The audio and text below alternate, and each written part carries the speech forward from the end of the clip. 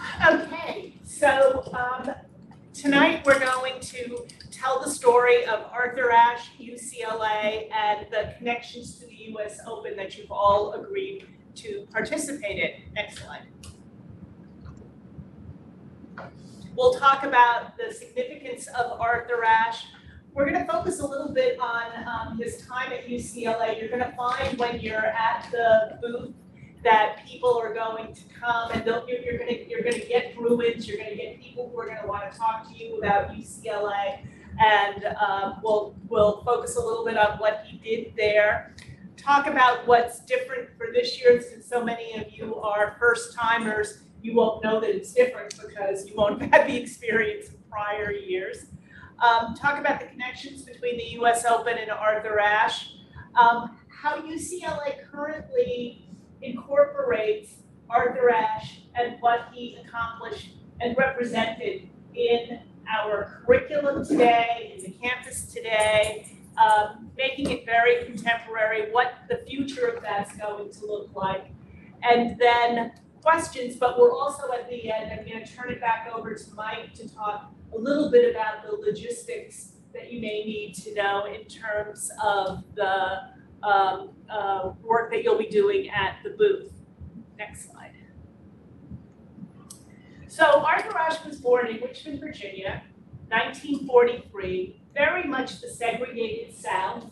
One of the things that's significant about his life is he's at that transition from the Jim Crow South to the Civil Rights Movement, but his experience was very much what we would call a Jim Crow one, segregated housing, segregated schools, segregated churches. His father was the groundskeeper for what was the Negro playground, and that came with the house, which meant he grew up next door to the tennis court on the playground. And that's how he got connected to tennis. He literally lived with a tennis court in his yard and was recognized at a very young age as really quite the phenom. Going through, though, an all-Negro process of training and so forth. Clearly standout player, and the tennis powers that be that wanted a great future for him said to his father, his mother died when he was very young, said to his father, you know, you need to move him for his senior year to someplace where he can play more white players, because that wasn't really an option in Richmond, and you only get better by playing people better than you, right? That's how you improve. Also, with more opportunities for year-round tennis. So his father agreed that he would spend his senior year in St. Louis at Charles Sumner High School, which is one of the most famous high schools of African Americans. Other alums of Sumner are Tina Turner. She was Annie Mae Bullock when she was there. Dick Gregory, some of you were old enough to remember Dick Gregory. Robert Guillaume. So real stellar cast of people that came out of Sumner. This is his high school tennis team that senior year. One of the people we've been able to interview for the Oral History Project is the gentleman next to him in his classes, who I just happened to run into at a UCLA retirement party. We have his story of Arthur's senior year. One of the points that we think it's important to make, and I make as I teach a class on Arthur Ashe at UCLA, is what an academic he was, and this may come up at the booth. He was valedictorian of his senior class, and so a really outstanding student academically, as well as the number one, it depends on what book you look at, the number one or the number two tennis college recruit the year he graduated from high school. He and Charlie Passerelle are 1 and 2 or 2 and 1, depending on how you look at it. Next slide. Next one, there we go. So he comes to UCLA. He was aggressively recruited by J.D. Morgan. He and Charlie Passerelle to come to UCLA. Morgan took him and Charlie out to the best steak restaurant he knew of in Beverly Hills. and sat them down and said, so we're Bruins now, right? And Charlie felt like they hadn't made up their mind beyond that they'd go to the same school because they were best friends. And they had agreed they were going to go to the same school, and it was going to be USC or UCLA. But Arthur had always been enamored, understandably so, of Jackie Robinson. So he wanted to go to the school Jackie Robinson went to. So he just looked at Morgan and said, yeah, we're going to UCLA. When I'm teaching my course, I do a slide with a contrast between the one before with his high school tennis team and his team at UCLA. He went from an all-black team, an all-black high school, a very integrated background, to Westwood. Very, very different place, very different set of circumstances. We've also been able to interview for the Oral History Project individuals from the tennis teams that he was on as well there. Next slide. So yeah, those of you who lived on campus, Ashe was in Sproul Hall. He majored in business administration. He was in ROTC, as most males were. John Lamble was in ROTC with him at UCLA in the, can we mention the decade? Yes, of course, the 60s, in the 60s. So that's one of the reasons, one of the many reasons John keeps coming back to us. He maintained a commitment to ROTC. And Chineri, in the box there, who's operating the slides, has interviewed, what are you up to now? 7 people who were in ROTC with him? Yeah, it's about 7, maybe a little bit more because I just added someone last week. But yeah, it's been a really a treasure to be able to add to this archive in a way that we didn't expect to be able to find. So I would encourage people, again, when people come to the booth and say, oh, I knew him there, because that happens, take down their contact information for us. We follow up. Some of the people that we've interviewed for the project have come from chance encounters at the booth. Next slide.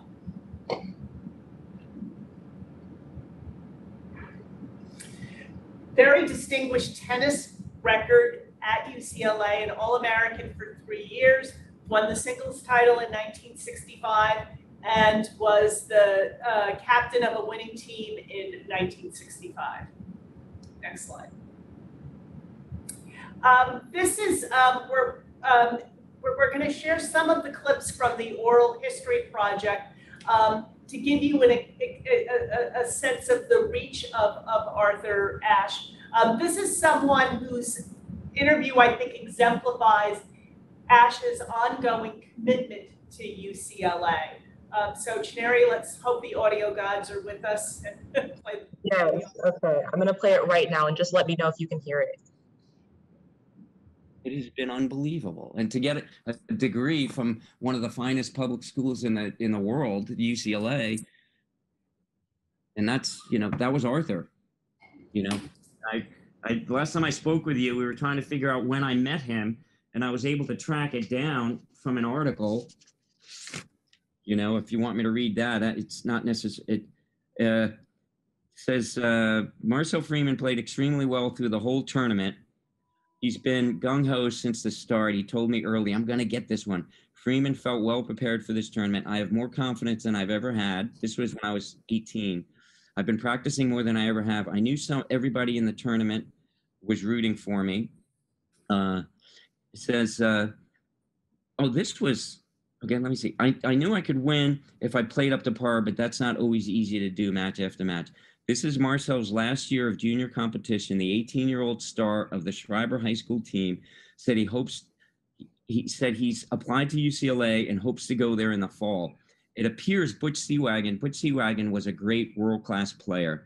The coach of Columbia, because I was being recruited by Columbia, okay?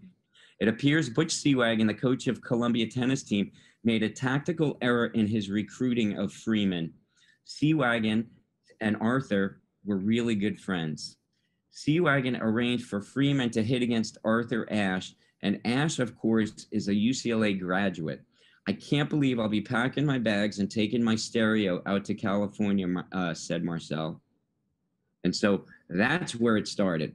Wow. And that's when I met Arthur, was when I was being recruited, and then I end up doing this exhibition with Arthur, right, in Port Chester, Connecticut, for one of Arthur's many foundations, and he's just the most incredible man, right? But so this was with a great tennis player, Colin Dibley, who had the fastest serve in the pro game, Arthur, me, and another local guy who was great, John Hayes. But this was in 1977 as well. So I met Arthur through the Columbia head coach. They were good friends. Butch Seawagon and Columbia was recruiting me. And he goes, "You want to play with Arthur Ashe?" I went, "Oh my God." But Arthur had different ideas and said, "Well, you know, I went to UCLA, and that changed my life, and it changed my world, and I would consider going to UCLA."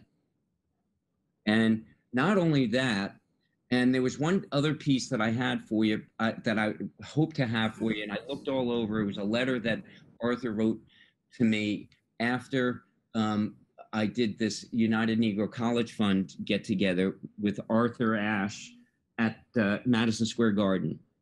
But I don't have that. But Butch Seawagon, so when I went to UCLA, I had zero money. My coach, Rick Elstein, gave me $500. My mom gave me, I think, $50. She was a taxi driver, and she gave me a box of leaves and $50, fall leaves, right, to represent the season's change. And Arthur gave me $500. Arthur, Rick Elstein, my mom, and my dad packed up all my gear, stamped Marcel Freeman on every one of my albums, and I went to UCLA. So that's many years, of course, after Arthur has graduated, and still, when he's encountering good, strong, young talent, he is recruiting them to UCLA. In terms of Arthur at the U.S. Open, obviously one of the highlights is in 1968 when Arthur won the U.S. Open.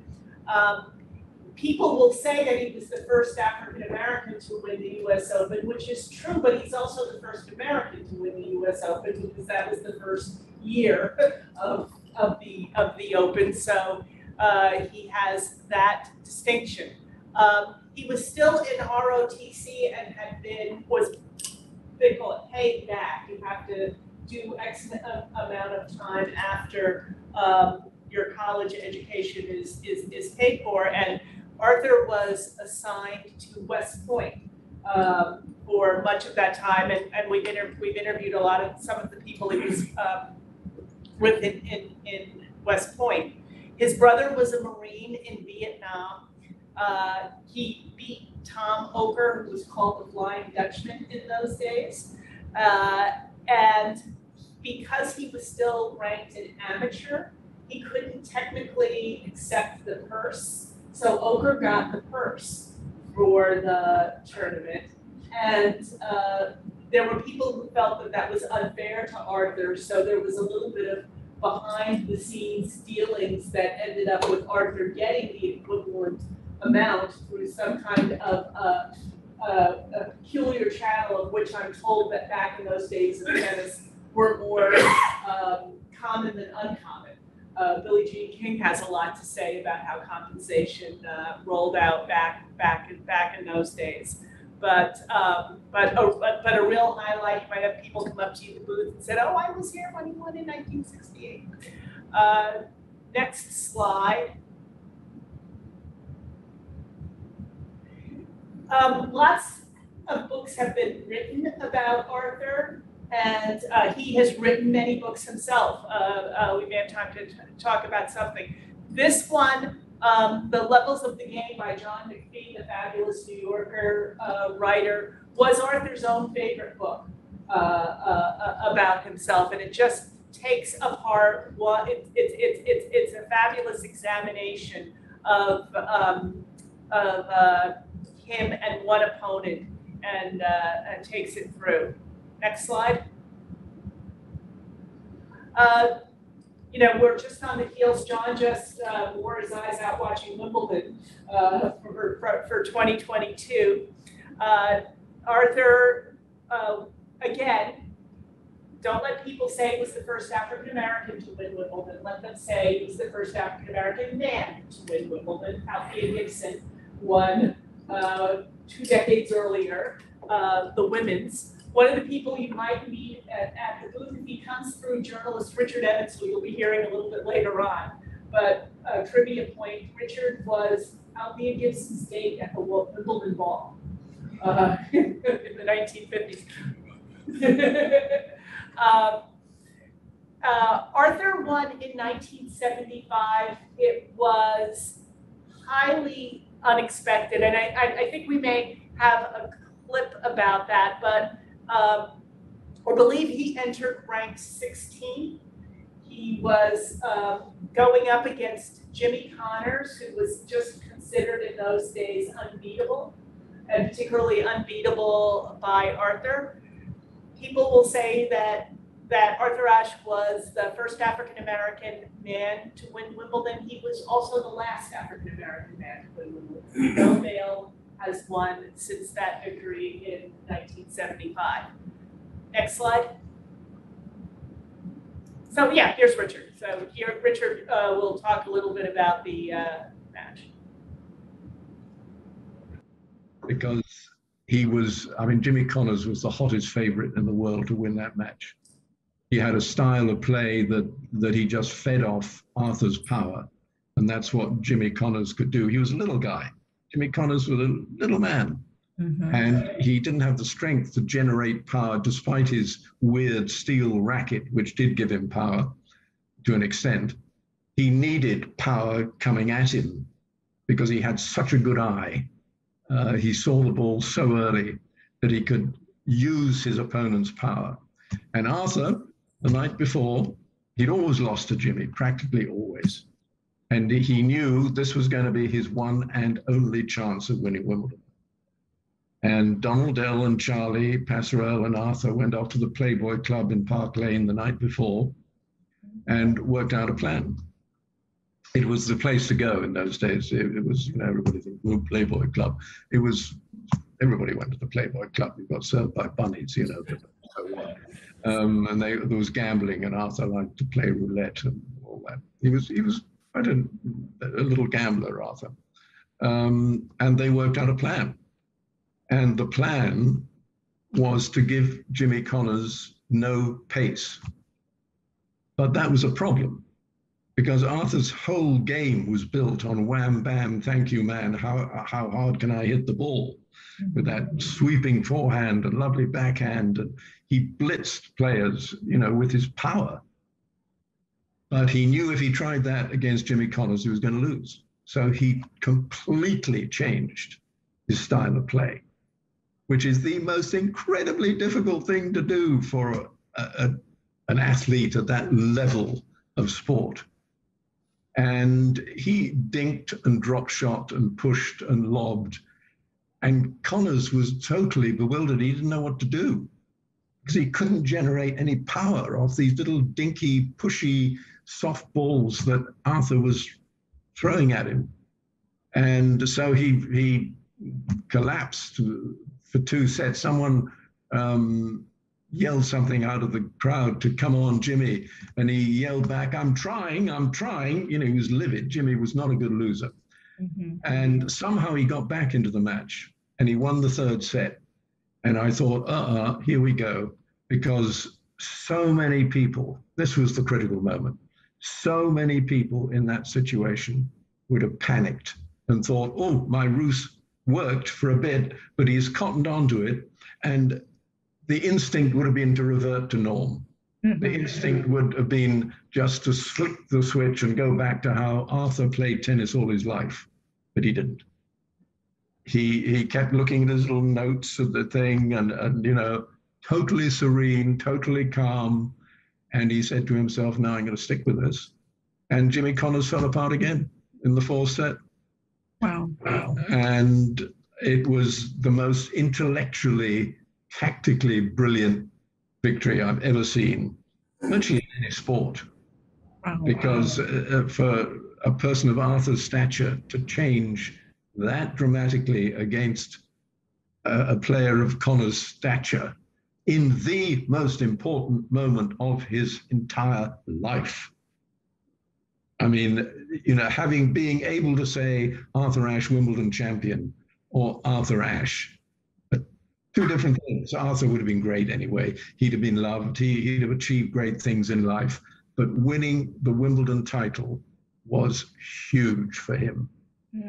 And for Black players everywhere, for African Americans, for every Black sportswoman or sportsman in the world, having a Black male Wimbledon champion to join Althea Gibson as a Black female Wimbledon champion was just a wonderful boost for Black sport. So in my trivia about Wimbledon balls, the women's winner the year of 1975 was Billie Jean King.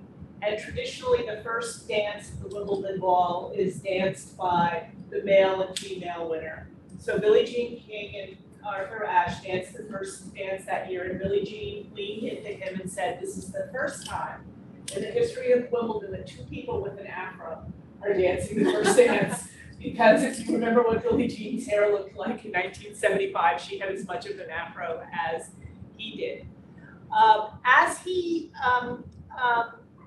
moved beyond his career as a tennis player and as an athlete, and simultaneously in the case of South Africa, he became very engaged in the politics of apartheid. He wanted to visit South Africa, and his request was turned down 3 consecutive years because they did not want a Negro player to play, and they didn't want a Negro player with Arthur's values to play.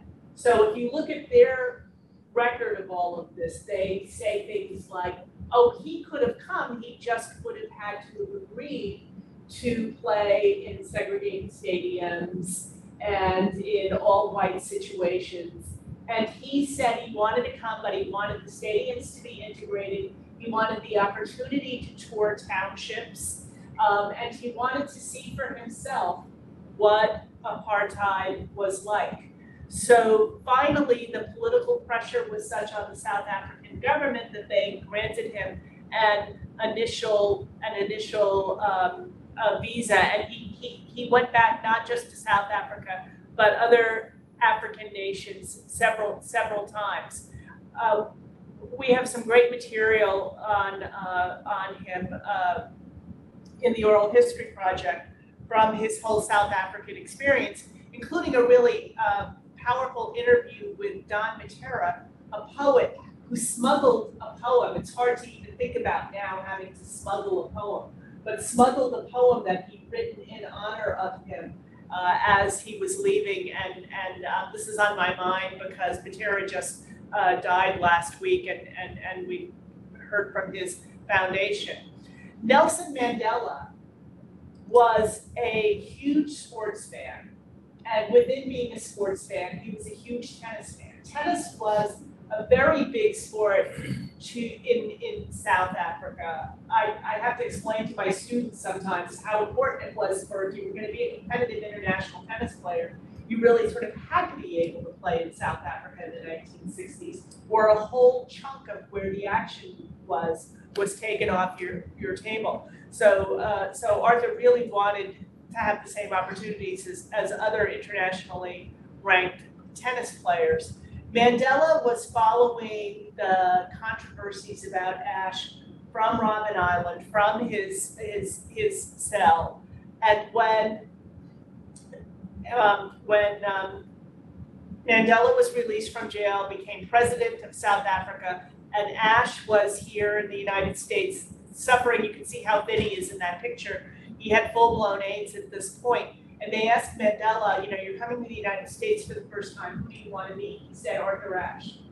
So that connection, which was by then many decades old, was very important to him. And he's still Ashe is still very much a hero in South Africa. Next slide.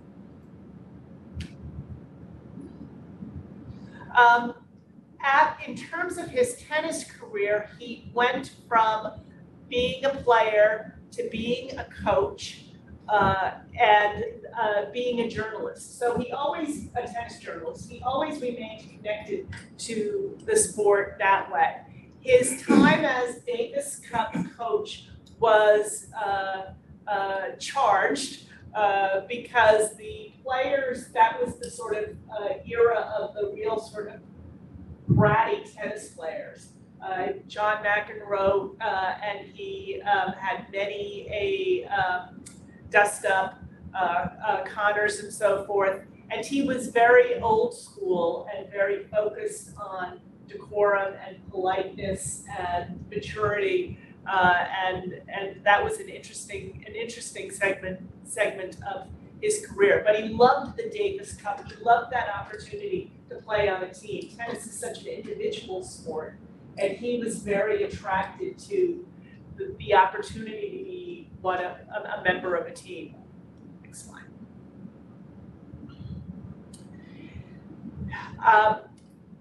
One of the most interesting things in these stats to me is look at that prize money figure. You know, think about what people make in tennis now. His career prize money was $1.5 million across his whole career. Very, very different era. Next slide. His health issues began with both maternally and paternally. There was cardiac disease in his family. He had heart attacks in 1979 and 1983. He was really one of the first people to connect with the American Heart Association to publicize the importance of knowing your family's cardiac history. This is when this was actually something that was just coming to the front. We all take this for granted now, but in the late 70s and early 80s, it wasn't as commonly known that if you had family history of cardiac problems, you were more susceptible yourself. And he did lots of efforts as a spokesman for the warning signs. After his heart attack in 1983, he had a blood transfusion, and those were in the days before blood was being tested for HIV/AIDS, and that was the source of the AIDS virus. Next slide. I mentioned earlier that he was, in addition to being a complete bibliophile himself, had an enormous library. He was a dedicated writer himself. Amongst the things that I find most compelling are Hard Road to Glory, which is a 3-volume, very thick set of resource books that is the history of African American sports from 1619 up until the 1980s when he wrote the book. This is just the cover of the first volume that's there. And then when his HIV/AIDS diagnosis had been concretized, he worked with Arnold Rampersad, a professor at Princeton, on his autobiography, Days of Grace, which is obviously much more personal account. It's his final. He wrote other autobiographical books earlier in his life, but his passion for literature was very, very deep. Next. He was a family man. He was devoted to his brother. If you, some of you may have seen the ESPN 20 for 20. There's one of those documentaries about his relationship with his brother Johnny. I mentioned earlier that Johnny Ashe was in Vietnam when Arthur was at UCLA and building his career as a tennis player. Johnny was what they called back then in country, so really on the grounds as a Marine in Vietnam. And Arthur was launching his tennis career, and in ROTC, at a point at which the war turned, and they were bringing many, many more of ROTC graduates into Vietnam. And Johnny was really worried that if they brought Arthur into Vietnam, they would derail his tennis career. So he went to his superior officer and said, if I re-enlist for another round, will they let my brother stay stateside? Because they didn't like to have two brothers in conflict. And his officer said, well, you're a very good Marine, I'd like to take that forward, because they wanted to keep Johnny. So Johnny re-upped for another round in Vietnam, again, really with the fighting, so that his brother could play tennis. And if you ever see Johnny's interviewed from time to time in documentaries about this, and he talks about watching the US Open on military television, and it's really quite moving. Arthur married once. I'll go back, Janeri. Arthur married once. He married well.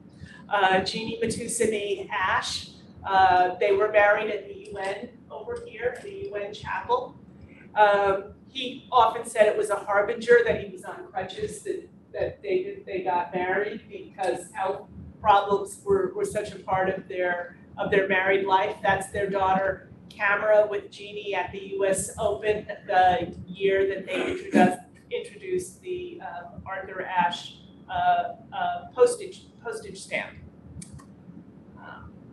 Those of you working the US Open around Arthur Ashe Kids Day may have a chance. It's the most likely time you'll have to meet Jeannie and or Camera. Next slide. And then this one, I think, is another one that exemplifies that outreach and the impact that he had on other players. Go ahead and play it, Sherry. Right. And you mentioned having your two older brothers, your two siblings, and it was them who first got into tennis. Am I correct in that? And then you kind of followed along? Yeah, I mean, begrudgingly so. I mean, it's something that they were interested in doing. You know, every summer we were members of the Martin Luther King Junior Boys Club, which is right there on the west side on Sacramento and Washington Boulevard. And every summer they had a summer sporting activity. That summer happened to be tennis. So they were enrolled in the program. My parents were teaching summer school that summer. And so I had to be a tag along sister. And I was only 6 at the time, and they were 7 and 9 years older than me, almost 7 and 9 years. So in the program for 9 to 18-year-olds. And so I was too young. They fit the age group. And I literally had to sit outside of the courts for 2 weeks until I finally badgered my way in with the coaches and my parents and the club supervisors to let me participate, because I'm just sitting there. And I was a much better athlete than all of the kids on the court at the age of 6, of course. But it was fun when I got a chance to go out there, and I'm a visual learner. So I had seen all the things that I needed to do and what not to do. And so when I finally got a racket in my hand, I hit it perfectly over the net into the court. And the instructor said, "Have you played before?" I'm like, "No." I said, "But I've been watching for 2 weeks. And I know what I'm not supposed to do." So they got a kick out of that, and I had a little attitude and, a little cocky attitude. But it was fun, and it was a great experience for me. It was a great summer. I think the program was originally 8 weeks. I ended up only going for 6 weeks. But it was also a summer where Arthur Ashe won Wimbledon in 1975, where he beat Jimmy Connors in the finals. And I remember watching it at home on our little 12-inch black and white TV. Looking at this tall, lean black man going, "Wait a minute, you can do this on TV?"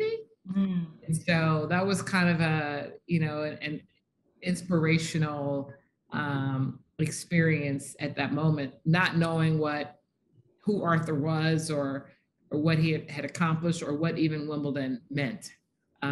at that age. But of course, as you get older and you start to understand the sport and you learn a little bit more about the history, I vividly remember that summer because that was the summer that I started playing tennis. So Arthur's health deteriorated through the late 1980s into the early 1990s. Obviously, his diagnosis came for what we take for granted now with the AIDS cocktail and so forth. He continued to be an activist. He continued to write. He worked on Days of Grace through the very end of his life. He continued to work as an activist. He had hoped to keep his HIV/AIDS diagnosis private for as long as possible, but as more and more people knew, word got to the editors at USA Today, and they wanted to run a story. He was one of the first very prominent heterosexuals with name recognition to have the diagnosis. And you factor into that being an athlete, being African American, there was extraordinary newsworthiness about this. But he had Cameron, he had a little girl. Those days, the stigma around AIDS, it was still where you thought you could get it if you were in a room where someone with AIDS and sneezed 5 minutes earlier or something like that. You touched something that somebody touched. So the stigma was profound, and he wanted privacy for himself and particularly for Cameron, his daughter. But a friend, actually, who we've interviewed for the project, a friend of his was working for the USA Today and went to him and said, my editor is going to print this story, and we'd like to do it with a quote from you. And he said, thank you for letting me know that.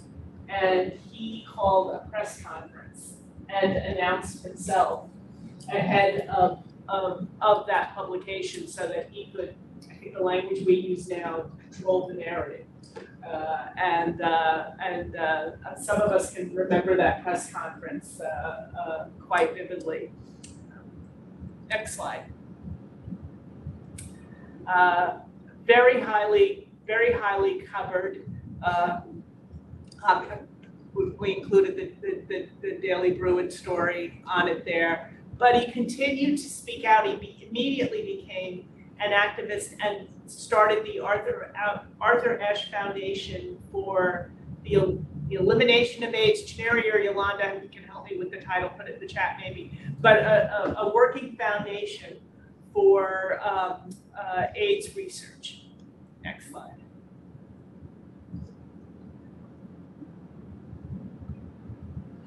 So one of the causes that was very important to him, yeah, there we go, Arthur Ashe Institute, Arthur Ashe Foundation for the Defeat of AIDS. One of the causes that was very important to him was what many perceived as the unfair and differential treatment between Haitian refugees and other refugees to the United States. To the point where within a few months of his death, he agreed to go to Washington and protest in front of the White House. That's before they had barricades, because obviously it's before September 11th. This is a point at which he's immunocompromised. So for him to be out with other people like this, and he was hospitalized after being jailed after this march, but that's how important the cause was to him and what he knew, the name recognition of having him there with other members of Trans-Africa. That's the group that was very much engaged with this at the time. So I think the next clip is, the next slide is a clip about this moment. Yeah. But it made a statement. And the fact that he was going to be there increased the likelihood that others were going to show up and be a part of the event. And it was for that, there was a Haitian refugee crisis at the time, and I was only vaguely aware of it. And he schooled me on it. He told me what it was all about. Very cool. And, I had a conflict. I mean, I thought real hard about going with him, but he didn't invite me, and I had something else, and so I did drop him off. But he, at that point in his life, he was frail, and his time was short.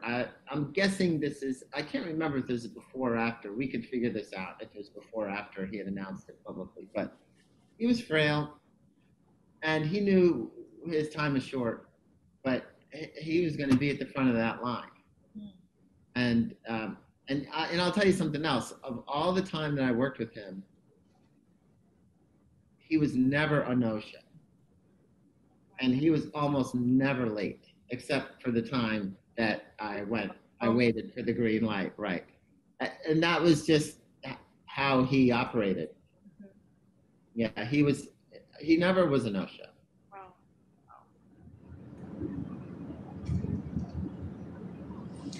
Okay, so he died on February 6th, 1993. He's still very much a presence in tennis, in AIDS research, and we're entrusted with his legacy at UCLA. Next slide. So Jeannie Ashe, Mrs. Ashe, started the mission of the Arthur Ashe Learning Center. She converted the Arthur Ashe Foundation for the Defeat of AIDS in about 2007 or 8, when AIDS, I don't know if you use the language that AIDS has been defeated, but it is not the fatal diagnosis that it once was.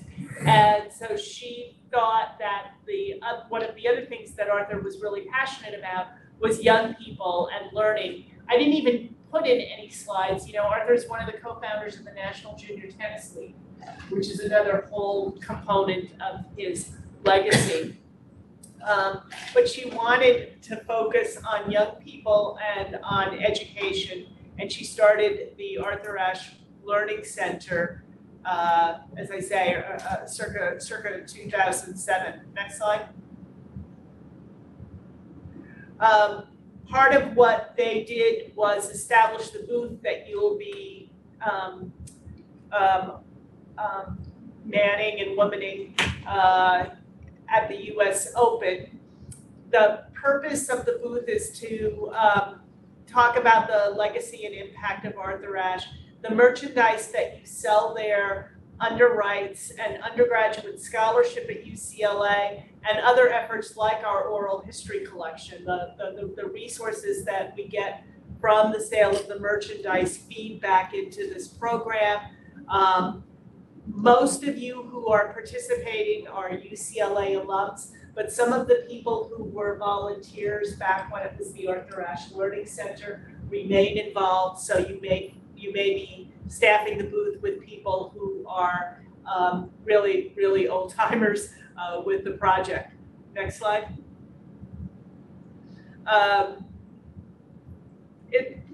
It's very appropriate, just a little bit of background. Of course, the major stadium at the US Open is the Arthur Ashe Stadium, which was named and dedicated in 1997. Whitney Houston sang there, and it's the largest tennis-only venue in the world.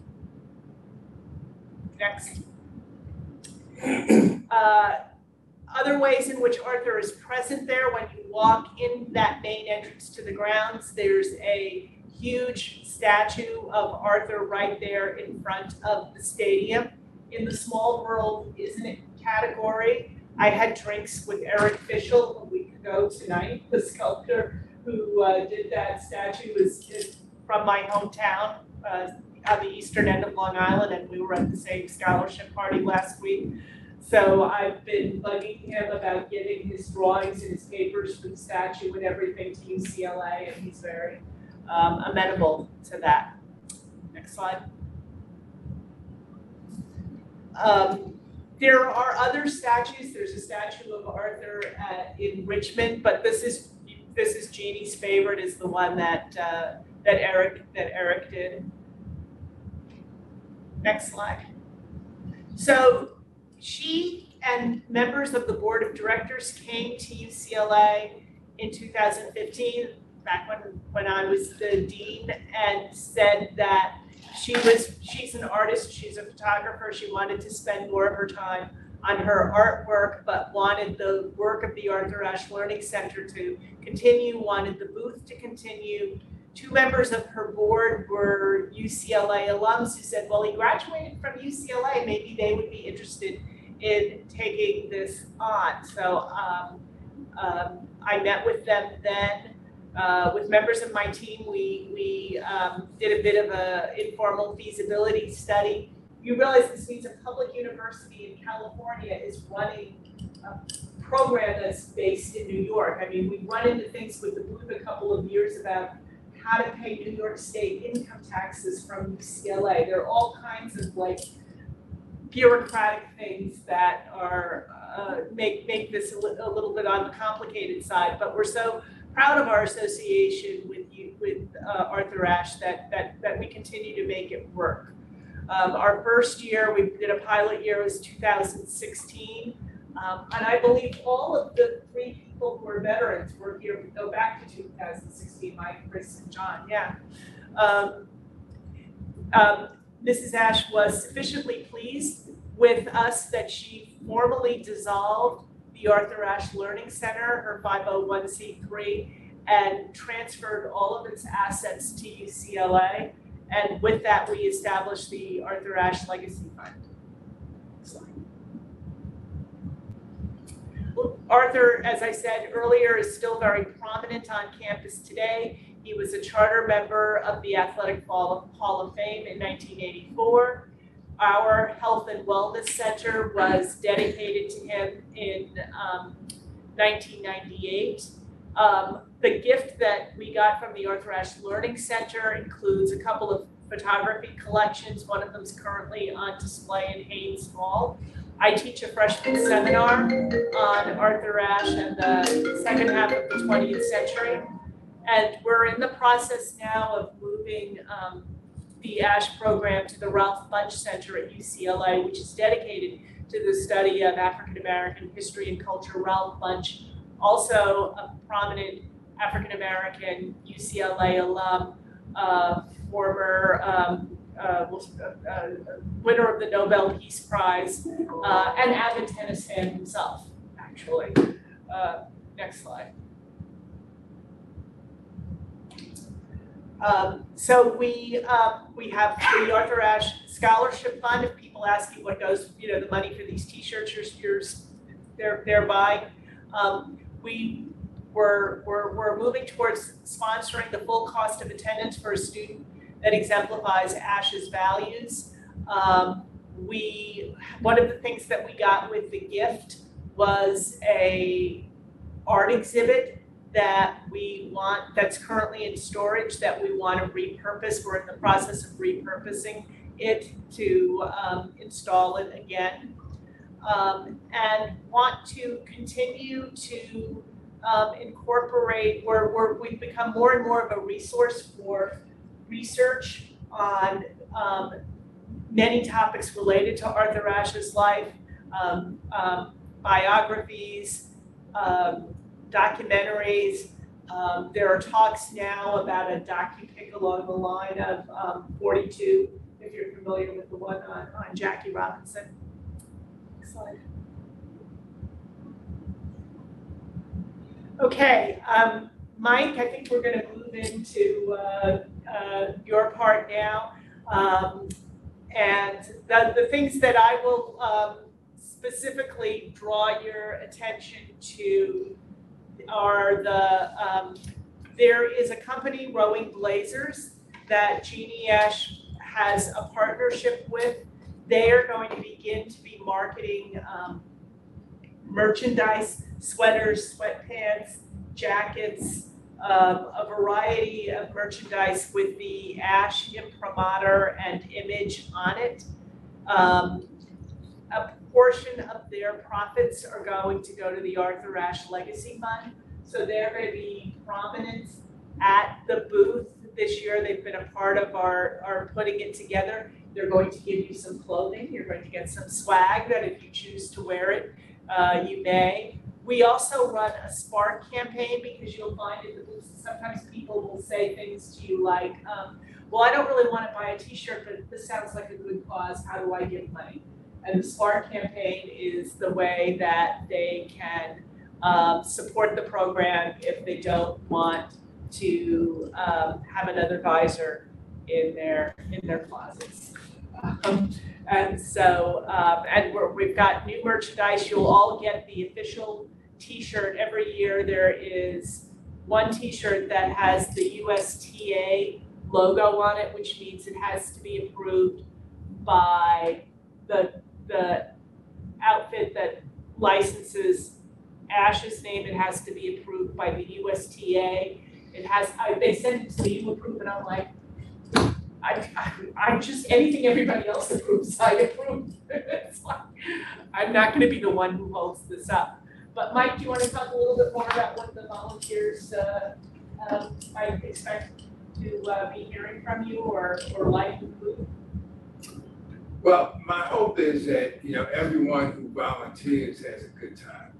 I mean, it's an exciting kind of environment, especially as you get closer to the final championship days. So I would just ask that, for the volunteers, be on time. If you have, if you're unable to make it or, because things come up, let me know. You can do so by email, and I'll certainly also give you my phone number. We're trying to put together 3-4 people per shift. So it's not an overwhelming lot, work to do. But we want you to, engage the customers and people who want to know more about Arthur Ashe, and of course try to move the merchandise because that's how we fund the scholarship. But overall, have a good time. All right. Great. Do you have any questions specific to Mike? How do we get into the open? Well, we are going to, I guess the next phase is credentialing. So we've got everyone who has, volunteered. We've got the shifts laid out. Most importantly, we have your email addresses. And with those email addresses, we turn it over to the person in charge at the USTA, and then they'll start the credentialing process. So they'll be sending out emails to get that process started. So it's with those credentials that you get kind of an expedited entrance, into the facility. Yeah. And you can use your credentials on days that you're not volunteering. Right. If you want to go see the matches that are not in Ashe Stadium, right? At the qualifying matches, I guess. You can try to get in there. I mean, there's no harm in trying it. During the week, from past experience, during the week you can get in to Ashe and to Louis Armstrong and the grandstand. Usually there's no problem. If there's a big play, if Rafa's playing or whoever, it might be difficult, but normally, there's always standing room, there's always seats, particularly in Ashe, way up high. The oxygen seats, you can get in, but it's good fun. It's great, especially during the first week when there's so many people. That's the selling opportunity. The second week, you have a situation where there's less people because there's less matches, and sales sort of go down. The first week is really exciting. It's a lot of fun because a lot of the famed, well-known players are on the upper courts. Right. So you can see them both in the singles and doubles. It's terrific, it really is. And where is the booth? Well, if it's in the same place. It is. Yeah. It's by court 17. So, yeah, it's back in court 16, 17, sort of on the south side of. There's a whole sort of a whole line of shops, what we call parade of shops right now. There's Emirates Airlines there. There's us. There's a company that sells tennis tours around the world, and booksellers, all that kind of stuff. We used to have a really great spot. Yeah, Very right, express right, lot of stuff. yeah, right in the dead center of that's where the main thoroughfare. Yeah. It's a little bit harder, but it's still exciting. Yeah. You know, There's a lot of foot traffic, so it's great. And then there is, could folks speak up, our people are here. there is going Sharon, to can be, you go so I can see the chat in case there are any questions in the chat? if they're doing the security credentialing like they did in previous years, you do have to go in person to the US Open before it starts to sort of get your photo taken, and things like that. And they'll tell you where the office is. It's kind of located in a different spot every time. Is there a food court or lunches provided? You will get food passes, cards. How did it work? One of the challenges for us is that the last open that we did was 2019 because of the pandemic. There was no open in 2020, and then we had what was called a virtual booth last year in 2021.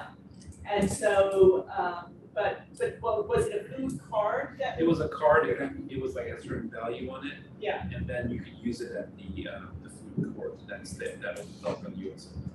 It will not be extravagant. Every, I mean, we pay for them, so every dollar that goes to an expense like that takes away from the fund. Right. But we don't want to ask people to come and not provide them. We feel like we're asking you for a serious commitment. Several matches, several hours, travel time. And it seems completely reasonable that you should be able to eat something in conjunction with that. But the US Open prices, the first time I saw them, were a bit staggering. There are two questions in the chat. You read them, Sharon? Yes, I can. So the first one is about transport. So trying to figure out how to get to the US Open, and if someone chooses to drive, is there parking? So the easiest thing is the number 7, right? Yeah, right. The easiest thing is the number 7, and we don't provide any. You can park as though if you want to park, you can park as though you were attending At the stadium. at the stadium, but we don't underwrite that in any way. For a driver, you would have to absorb that cost yourself. But the number 7 takes you right there. The number 7 is an option. There's the Long Island Railroad too. And the Long Island Railroad, right, which will stop at Shea Stadium US Open during the US Open. It doesn't normally, but it will. Right? Okay. And then one of the other questions is about getting the credentials. Do you get the credentials the day that you're working, or do you show up before the tournament to get them? Yes, that's all. The credentialing process should be completed prior to the start. To your first shift. Yeah, prior to that. That should be well taken care of before your first shift. So hopefully sometime in August, we'll get the ball rolling. We're waiting to hear from USTA to start that credentialing process. I mean, we've been in contact with them, but they told us to hold our horses.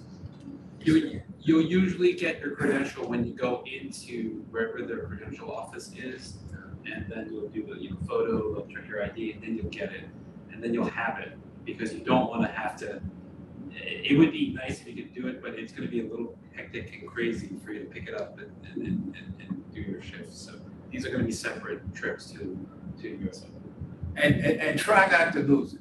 All right. Sharon, more questions? I see, in terms of selling merchandise, do we need to use Square to take credit cards?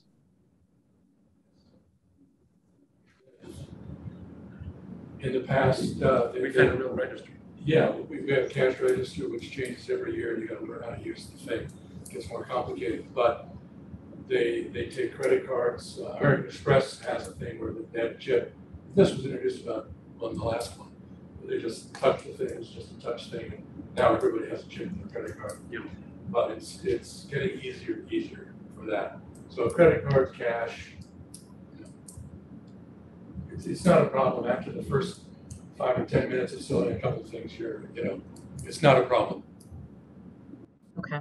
There was another question about parking. Someone's coming from New Jersey, and so do we know how much parking costs?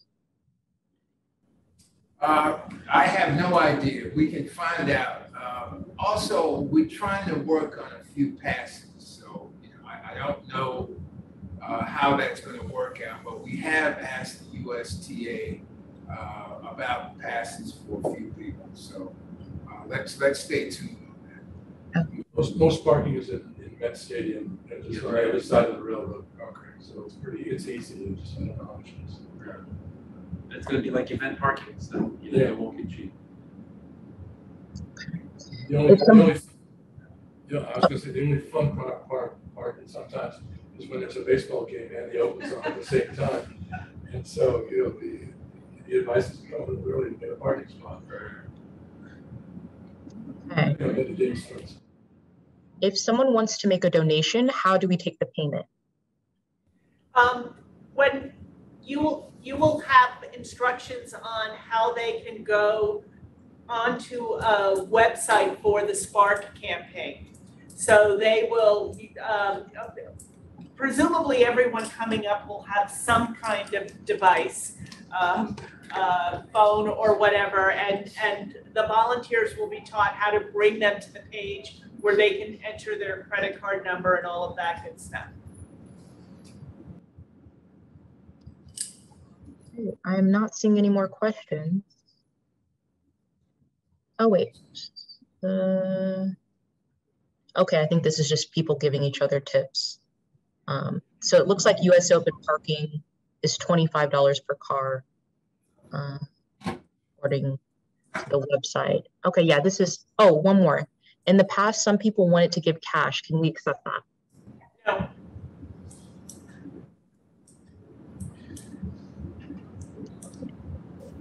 Cash and UCLA and donors, there's some bad history there. Don't get me and Christine started. Don't go there. Yeah. It's a wonderful thing, cash, but. Like, have you filled up all the volunteer spots or any gaps? Oh, that's an excellent question.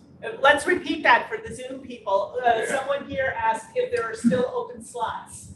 Yes, we do have a few open slots, mainly the first 3 days of Fan Week. So that's the 23rd, 24th, and 25th.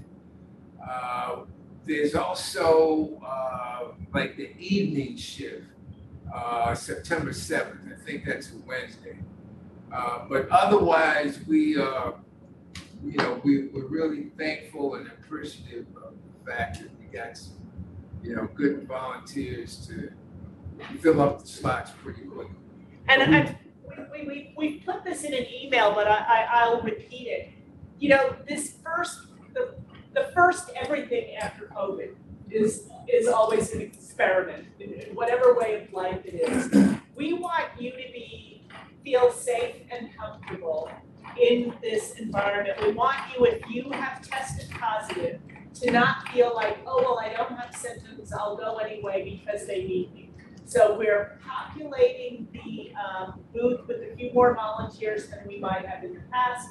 We've asked people to reach out to Mike if they're willing to be on a list of last minute people. So it's, you know, two of the 3 people on this shift have COVID, can you come in? Right. If you have flexibility like that, let Mike know. Because we don't want anyone to feel like they have to show up if their health is compromised, because you don't need a public health lesson from me. We all know how that goes. If you want to, whatever your own protocols are with mask wearing, observe that. We want you to be comfortable that way. We're not going to impose any rules the USTA doesn't impose on attendees, but we are going to follow, as you can see from the paperwork. Now, were we supposed to get people's signatures on something today? If we could, Christine, what's the story with that? Yeah, so for those on Zoom, I'll actually send it to everybody that has signed up to volunteer. Some information we've received from the USTA, some on vaccination requirement information, There is something that they want you to sign and send back. And maybe, you know, I'll have you send it back to Mike and I once you've signed it. And I think that was it, but I'll send all of you this when I also send you the Zoom recording so you can watch again. Christine, do you have any wrap-up remarks? Oh, wrap-up remarks. Thank you again for all volunteering. We're very excited for this opportunity. It should be a lot of fun. And we hope you learn even more about Arthur Ashe and his legacy. All right. Chineri, Yolanda, and I will be around in person that second week, some of the days. So we'll see the people who are volunteering, hopefully in person then. Oh, Chineri, can you put the presentation back up one more time? Yeah, let me do that. Go Right. to This slide? yeah. Okay, let me make it. Yeah, this is one of the quotes from Arthur that is, but go back one. Okay. Yeah, so you may have all of this already, but in case you don't, this is how you reach Mike, Christine, the head of development who oversees that Spark campaign I've been talking about is Joy McKee, and this is how you find me. Okay, no. Wrong email? Did I do it again? No. Just delete the one. Yeah, just delete the one, but the rest of it is fine. Okay. MOneil6@nyc.rr. Oh, yeah. Okay. No one. Okay, and you've been in touch with her. So poor guy's gonna get a bunch of emails. Joe's gonna be good. Yeah, Joy will be. All right, thank you on Zoom. Thank you in person. Thank you.